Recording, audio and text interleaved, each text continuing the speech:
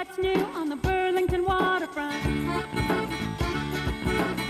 Hey, now it's happening at the waterfront on Lake Champlain. Whatever the weather, there's so much to do on the new waterfront, the Burlington waterfront.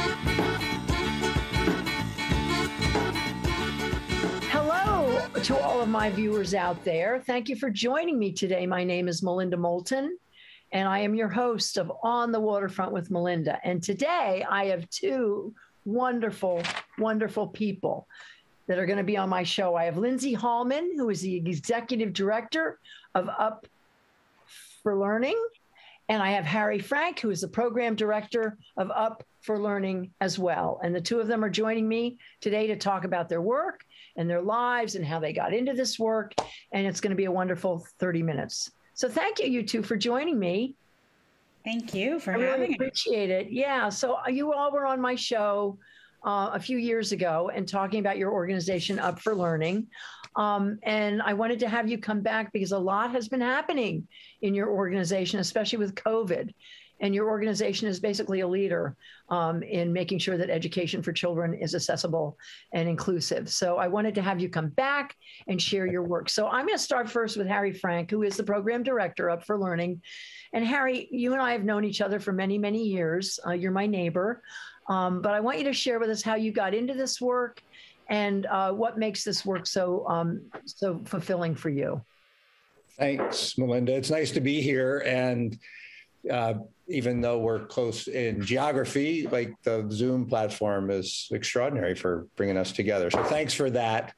I've been thinking about this question a lot. I think I've thought about it a lot for many years.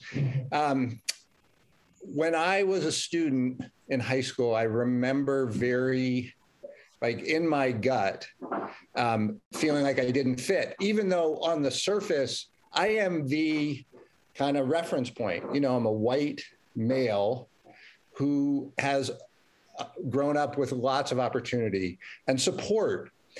And it was such a disconnect for me to realize that, I just experienced in my gut all the time that I wasn't successful, that it wasn't a good fit for me, that not that I didn't enjoy the social world of school, but the academic world of school really was a diminishing experience for me. And so I left that experience really clear that that wasn't a good thing.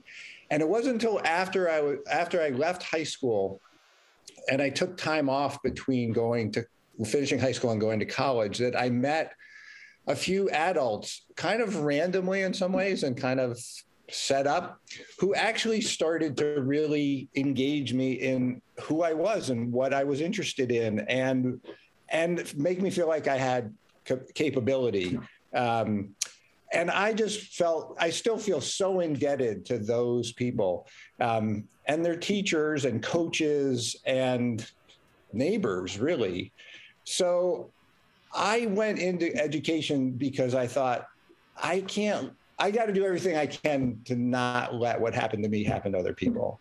And so that's the core story for me. And what's been really provocative in these last few years is this recognition that, or recognizing that I have always sat and still sit in a position of real privilege, and yet our system didn't work for me. And then I extrapolate from that. I just try to put myself in other people's shoes. And I think, man, there are even other layers that people have to navigate. So I think I know that's why I do the work.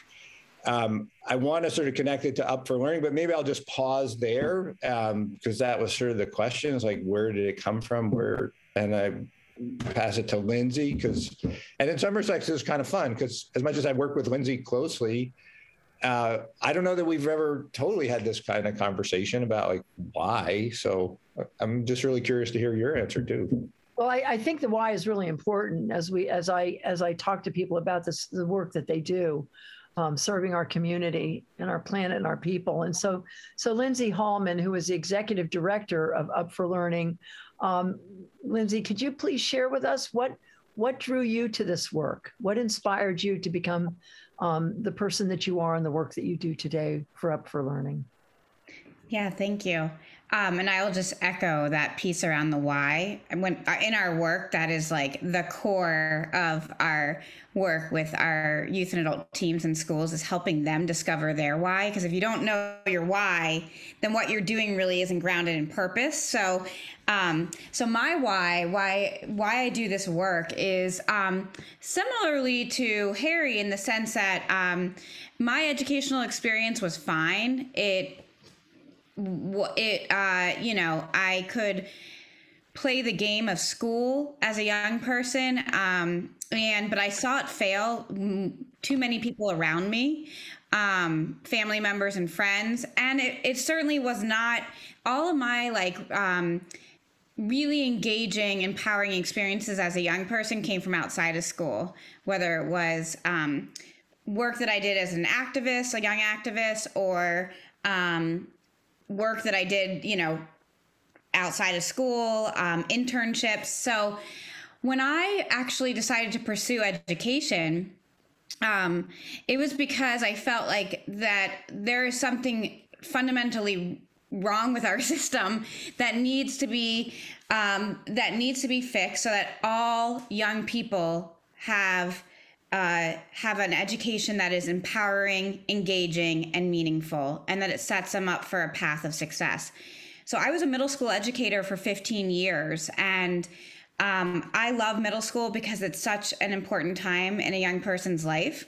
There's so many things happening developmentally where they're changing, they're trying to discover who they are.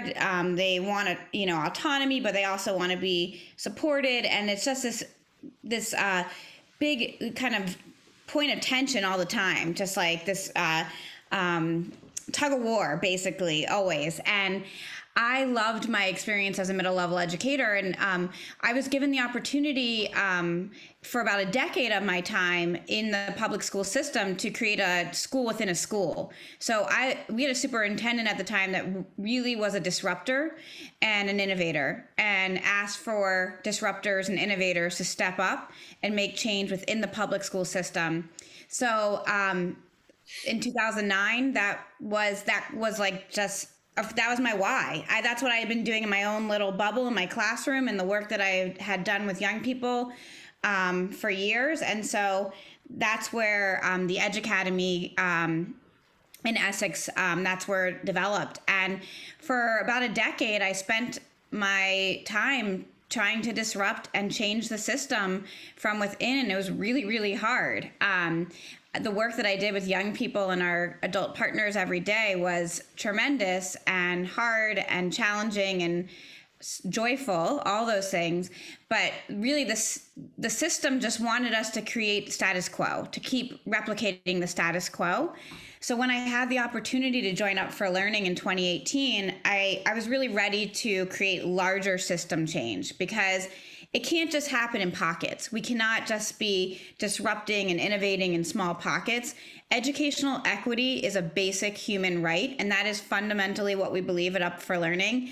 And that's the work that we're trying to do every day. So that's my why, is like, I'm a white, person. I've experienced many privileges in my life, but I know that, the game of school does not work for a lot of young people. And so that's our work, is to bring young people and adults together to talk about what do they desire for their educational journey. Thank you so much for that, Lindsey. Thank you. So I'm going to bring us all back together so that we can talk together here in our gallery mode. Hi. So thank you for that, for those personal testimonies on why you're doing the work you are doing for Up for Learning. Let's talk a little bit about this organization, how it got started, what is it, who does it serve? And I'm going to let the two of you figure out who wants to talk about what. And let's share with our viewers, what is Up for Learning? Because I looking at your annual report, I just want to tell you, I was blown away. By the way, there is a website that everybody who right now is on this call, on watching this show, they need to go to your website, which is, what is your website? upforlearning.com? Upforlearning.org. Upforlearning.org. Upforlearning.org. Go right now to their website and check out, first of all, an incredible website. but you all are serving literally 96% of all Vermont high schools are involved in your program. You have 38 youth adult teams, which is 426 teams since 2008.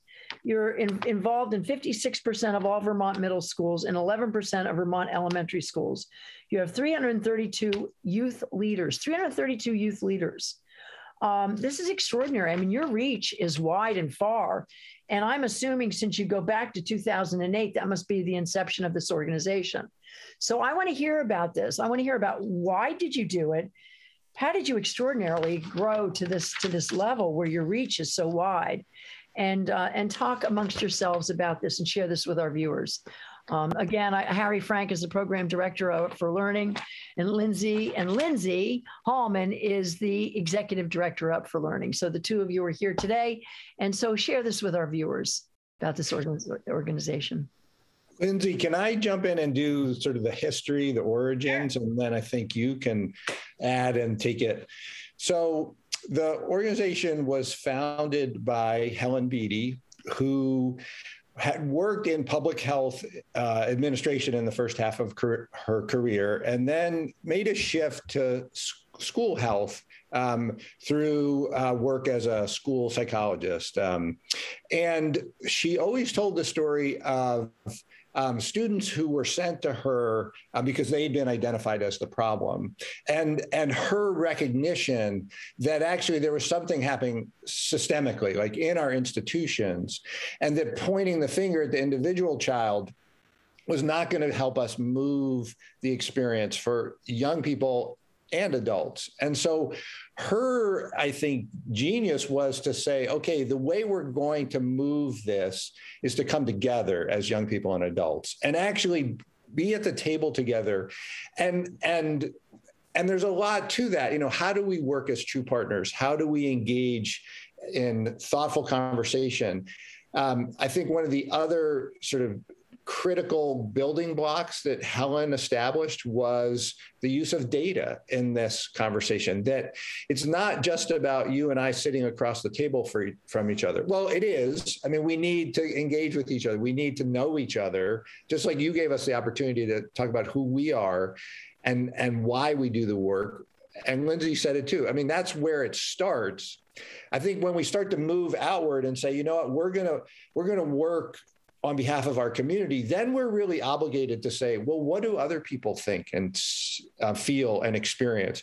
And we need to listen. We need to collect as much data, whether that's, percentages on a survey or interviews or small group conversations, or we do really dynamic things like have the youngest students who work with us create art pieces, like draw pictures, find ways to share what they're experiencing, what they hope for, what they are challenged by.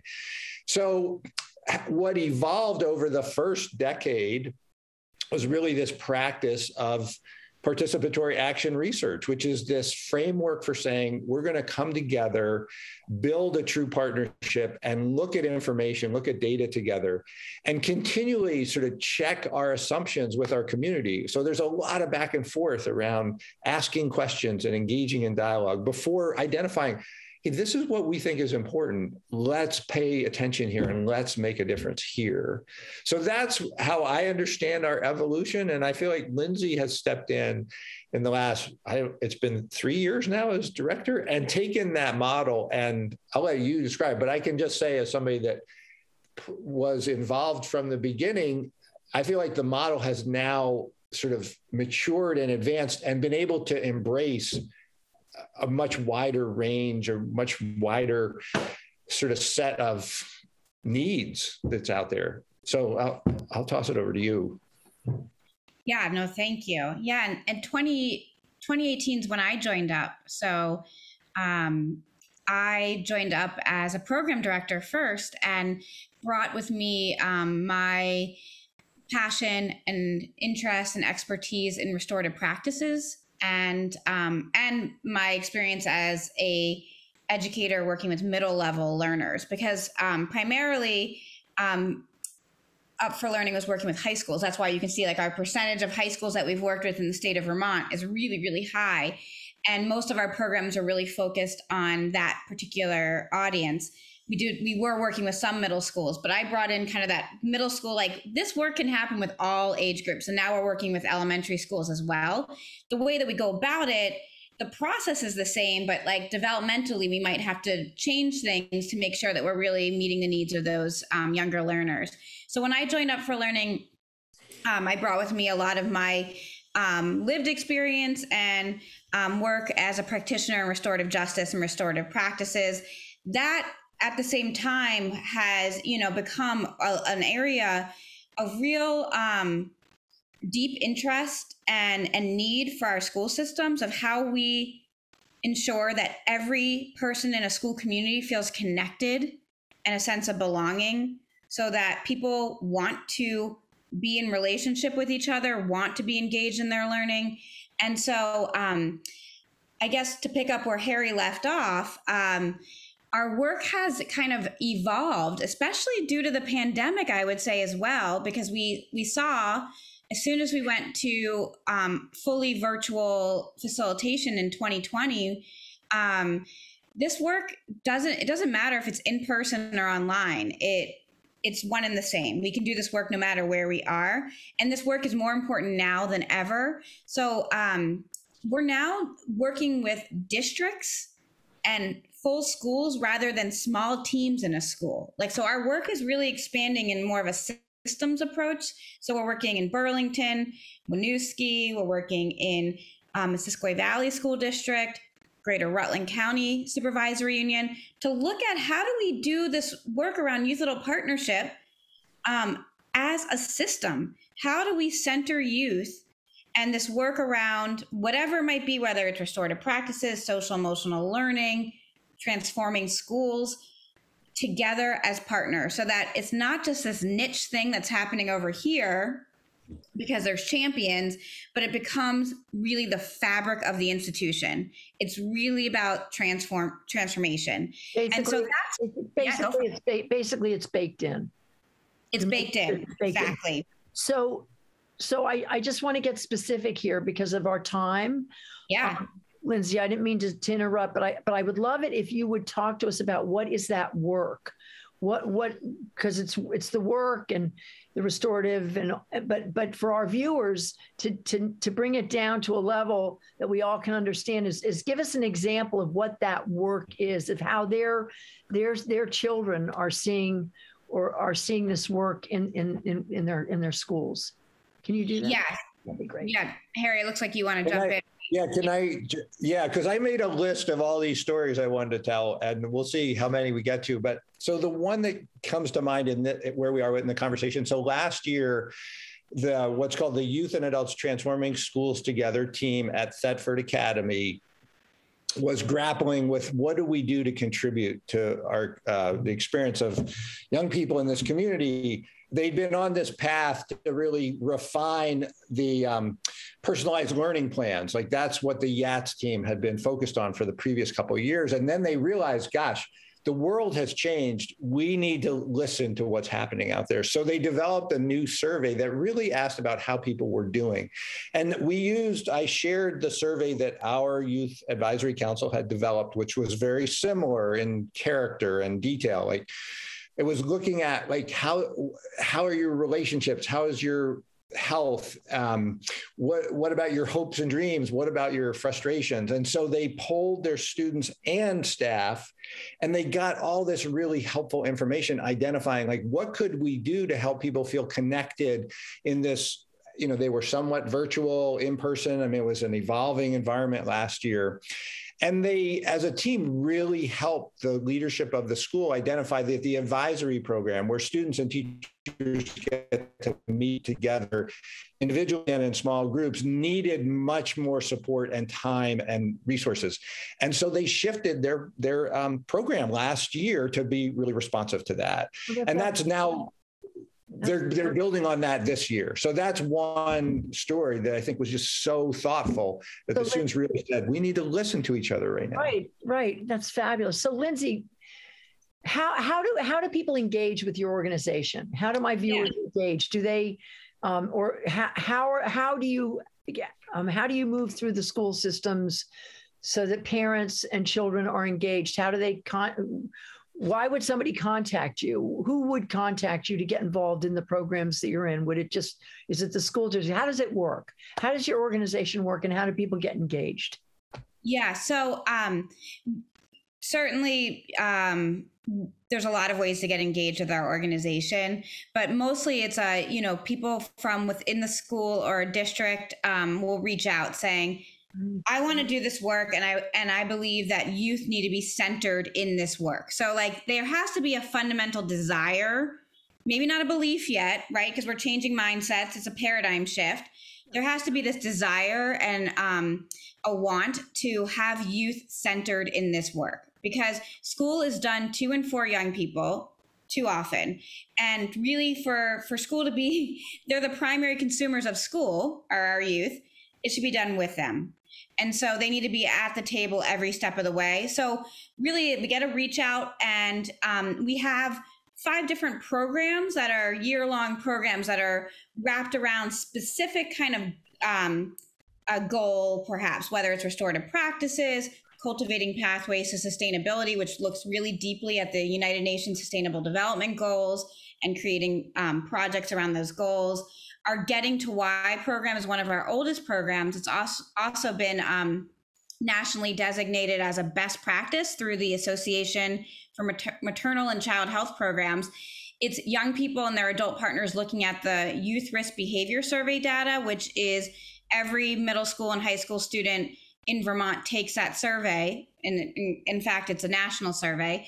And they're looking at their own data, looking for strengths and concerns, bringing together their whole school community around that, and then creating an action plan for change around wellness, health, safety, et cetera. So sometimes it's principals, sometimes it's educators, sometimes it's parents advocating for this, community partners. We do a lot of work with other nonprofits. So we have a partnership program with Shelburne Farms.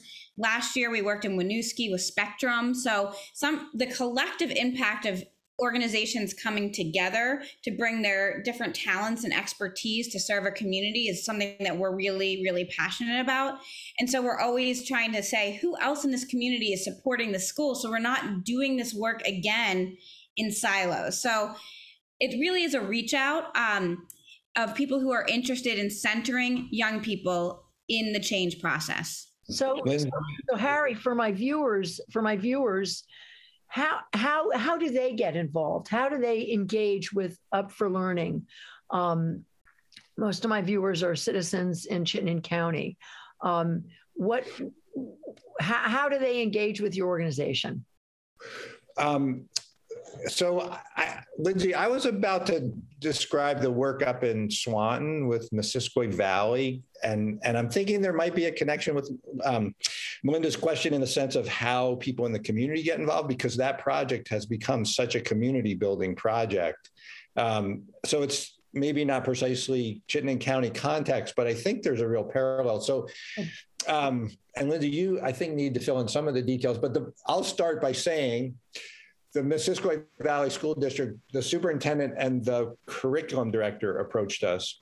They, like all school districts, were charged by the Agency of Education to develop what's called a portrait of a graduate. So it's literally like a picture of what we want for our young people to know and be able to do and experience and feel when they leave our school systems. So it's this beautiful sort of opportunity to talk about what is it that we want for our young people and what do we need to do as a community to help to paint that picture with them. And they were really clear from day one. They wanted to work with us because we would bring young people to the table. And they wanted to work with us because they wanted it to build community. They didn't want to just come up with this beautiful document. They wanted it to all be about the relationship building that could come from it.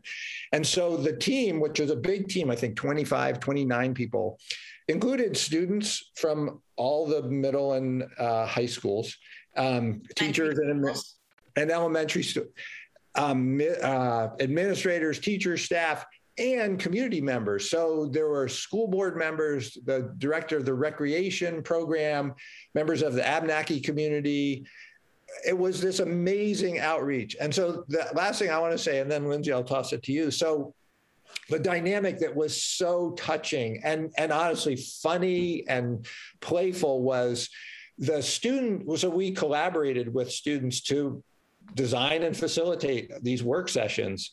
And every time we entered into the work with kind of a playful, slightly unusual question or task, like draw a picture of your ideal pet, or tell us what you'd like your name to be if it could be an animal.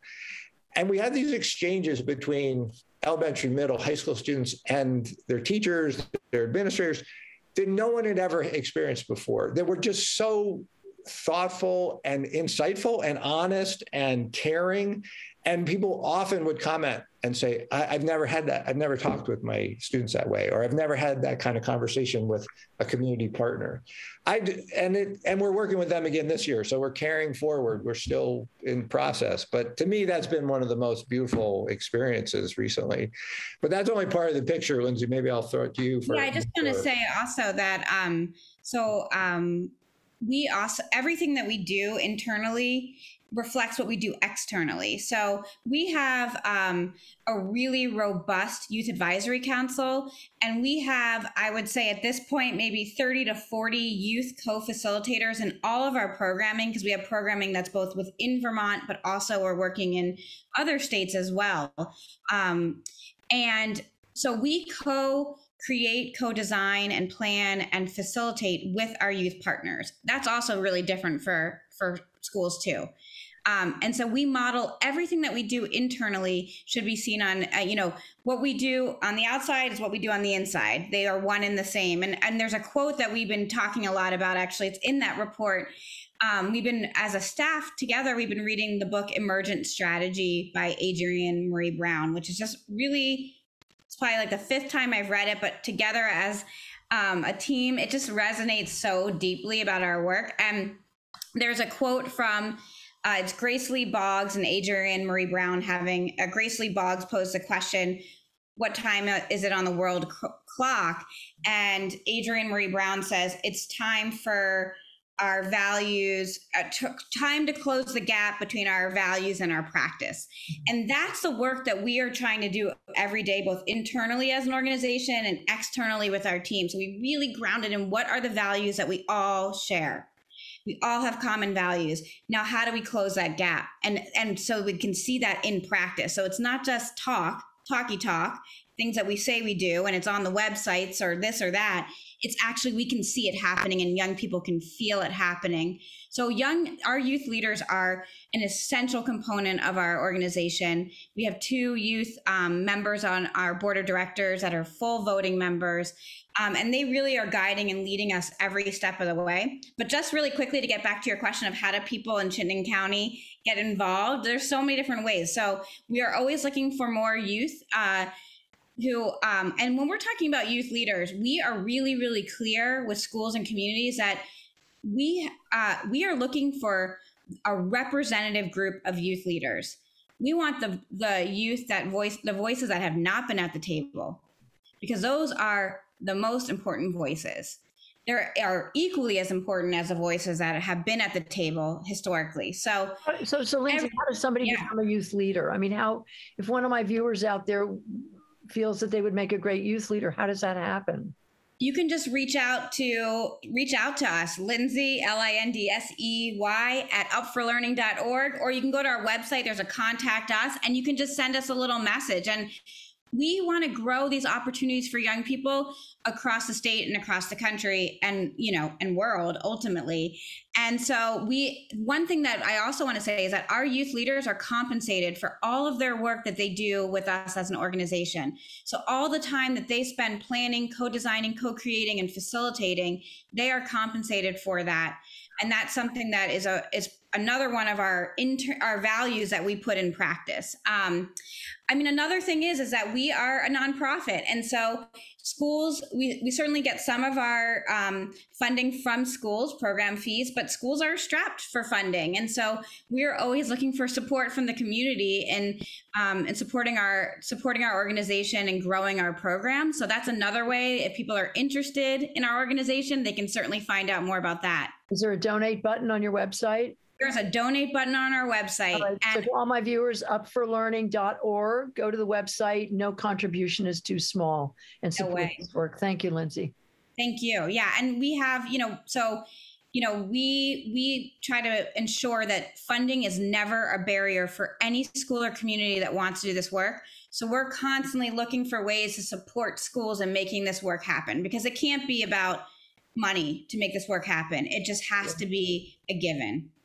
Well, listen, we've come to the end of our half hour here. And I think this happened last time that I met with you and spoke with you. I think we could probably speak for hours about the work that you do. This is so deep and so profound. And so to my viewers, again, I want to direct you to the Up for Learning website, upforlearning.org, and go visit the website and learn more about this organization. To Lindsey Halman and Harry Frank, I want to thank you for being on my show. And I'll see you on the other side when I stop the recording. But I want to thank you so much for once again being on my show. And I have a thought. That I'm thinking maybe we should do. So wouldn't it be great to bring some of your youth leaders into a Zoom and do a show, talking to them and asking them questions about the world and how they see the world, and actually doing a half an hour show, my show, with a few of your youth leaders. And so I want to talk. I would love to do that. Absolutely. Yeah. And we have a Youth Advisory Council retreat coming up in a week and a half. And it would be exciting to put that opportunity on the agenda and have them take it and go with it. Thanks for that. Fabulous. And we could do a show just like this with a few of the youth leaders, and I could propose questions to them about the world that they see and what their hopes and dreams are, and what they need more from us as adults, that we need to step up, and what can we do for them. And I would love to have that discussion go out to our community so they can really hear from these young people who are really the hope of our future. So to both of you, I honor the work that you do. It's amazing. And so upforlearning.org. And to my viewers, thank you for sitting in for another one of my Zooms. And I will see you shortly. Take care and be well.